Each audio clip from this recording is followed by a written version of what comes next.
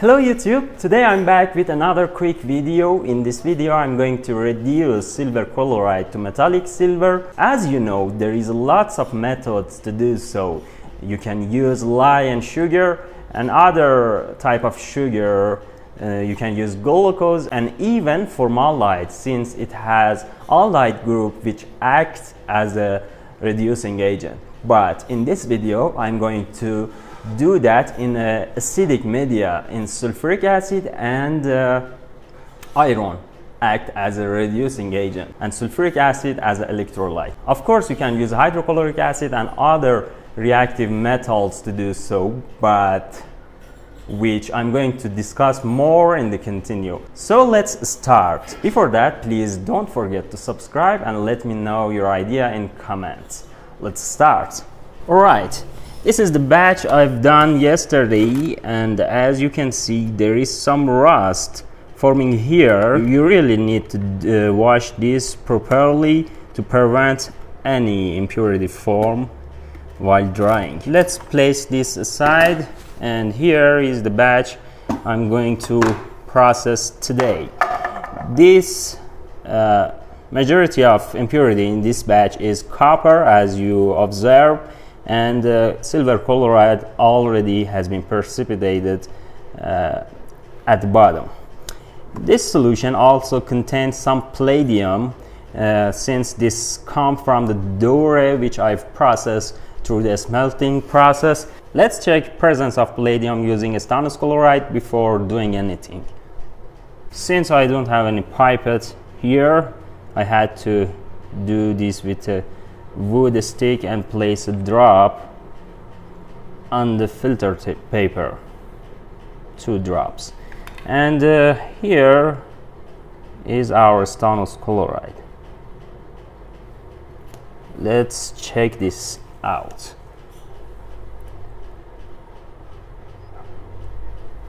The palladium concentration isn't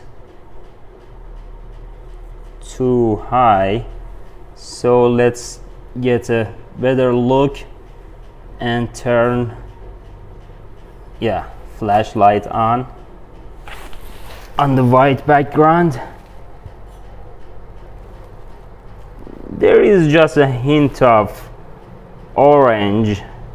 You know, the test was positive using DMG, and here it is not too much obvious, but I know there is some palladium, and you can observe the color change. I will add this rest of solution after washing to my stock pot to be processed later for palladium.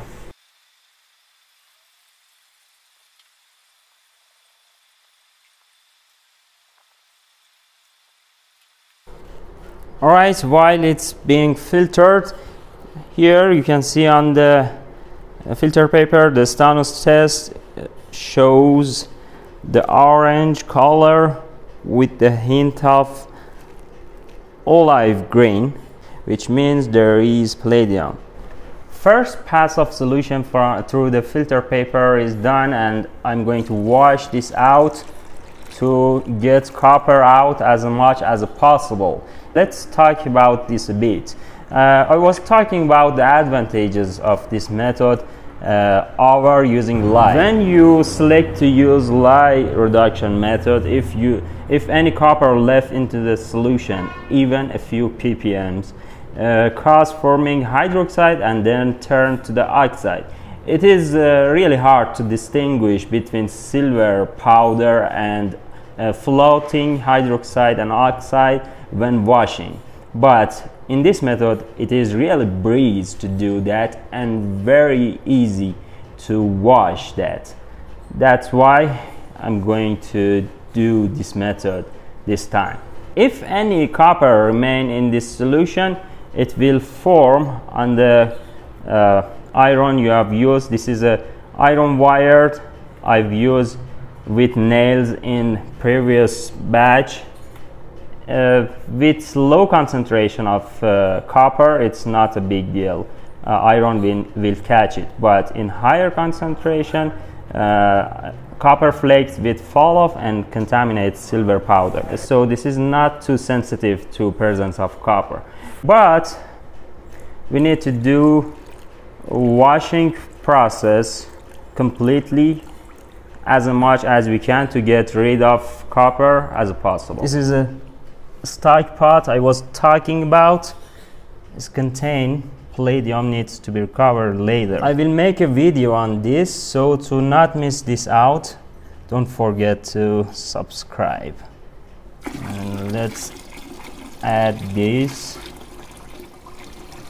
While washing is being done here, let's show you something. This is my hammer mill which I've built. I'm going to record a video about it.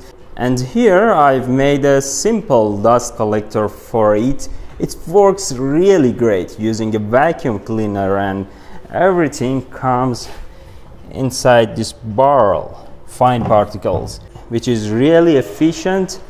And here is collector bucket underneath and output for fine dust. So if you have any idea about this and anything you want to know about this, let me know in the comments.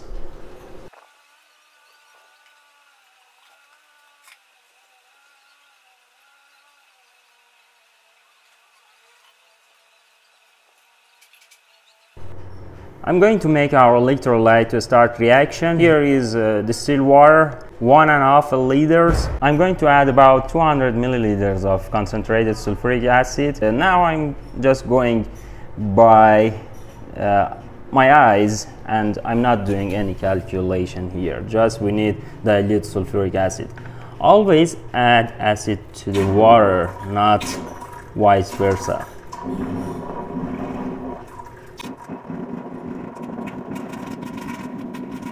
Let's mix it properly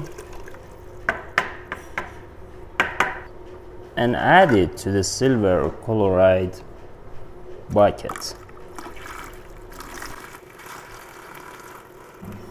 Just enough electrolyte to cover silver chloride and provide enough room for the reaction and iron digestion. That seems enough. Here I have nails, a bit rusty, which I've used for the previous batch. I start adding nails to start reaction. Here I have some cut wires just in case if need to add more. And you can see reaction has been started. And it seems some copper flakes are going out because of these wires is coated with copper from the previous reaction, but it doesn't matter to me because I don't need real pure silver now. If you want to get pure silver, you have to do all this with more precise washing to prevent this. I'm going to show you something here. You can see it seems that the nails are expanding. Actually, these are silver which are forming around nails. That's why stirring is necessary. The light source is dead and I have to continue just with my phone flashlight. I'm going to add more iron wires to this batch to provide more electrons for my silver chloride.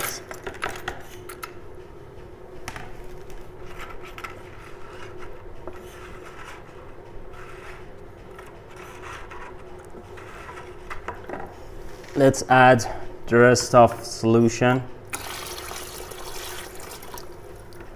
and let this sit. Let's become silly a bit. Yeah, let's relieve you. I fix it. Now let's take a look at the reaction. That's amazing. Look at the gray parts at the middle with the white margins, which are silver chloride, have not turned to the metal so far.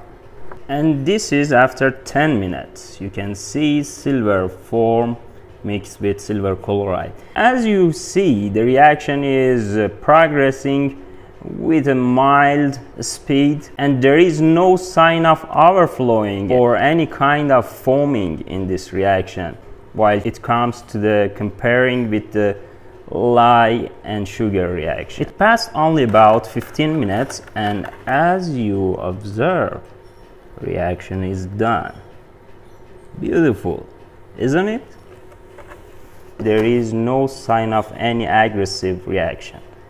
So now it's time to take the iron pieces out, and as you can see on the iron wire, this is copper that plated on the iron. In the lye method, copper causes lots of problem while washing. And to separate the iron pieces, I'm going to use this screen.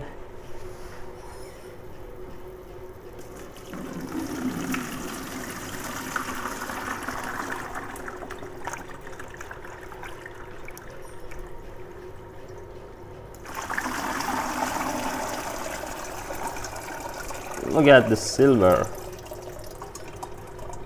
That's great.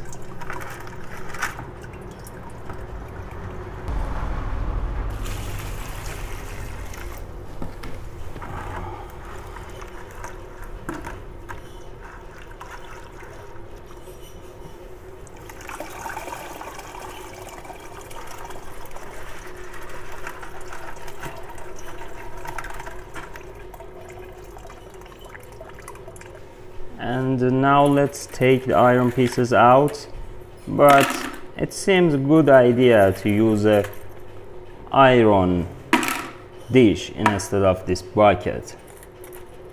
This step would be much easier while separation.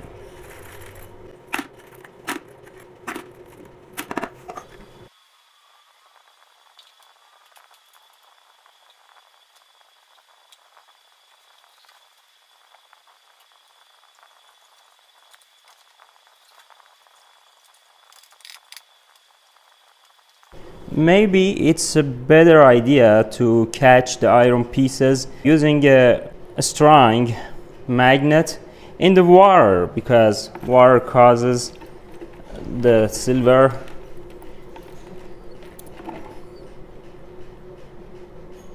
doesn't come out of the solution alongside with the nails. And there we go. Another advantage of this method is that silver powders form some clumps that settle down very easily, and this makes washing step very easy.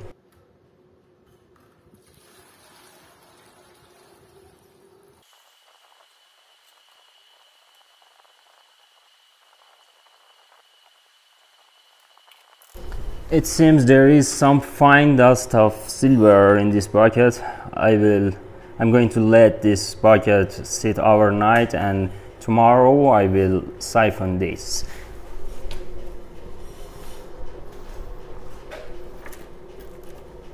And here it is, the final product of this process, clean silver powder. You can use what metal you prefer.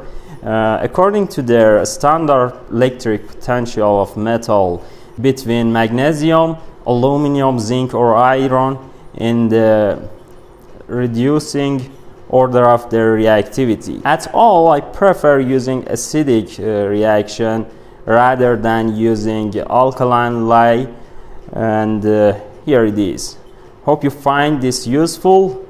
Let me know your idea in comments, and please don't forget to subscribe. See you next time.